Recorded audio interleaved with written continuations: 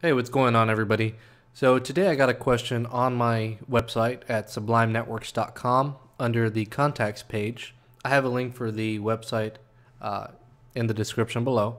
But the question reads, Hey George, I asked you a question in one of your videos, but not sure if you answered.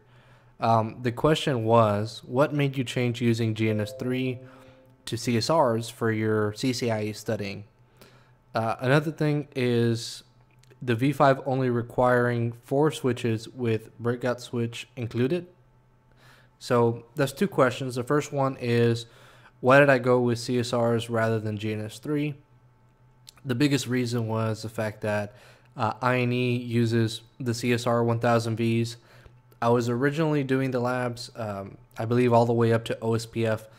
I was doing all of it on the on GNS3, and I just found, at least at the time, 1.0 had just recently been released, and there were some bugs in there, and the capability of running 20 CSRs was definitely not appealing to me. I was having to troubleshoot way too often.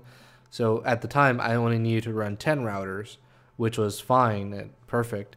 And so that wasn't a big deal. But then I decided, you know what, if I really want to move forward, I need to invest in the CSR 1000V. So I bought myself a server to make that come true.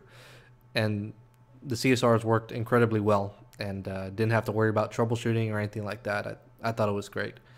The second part of your question was,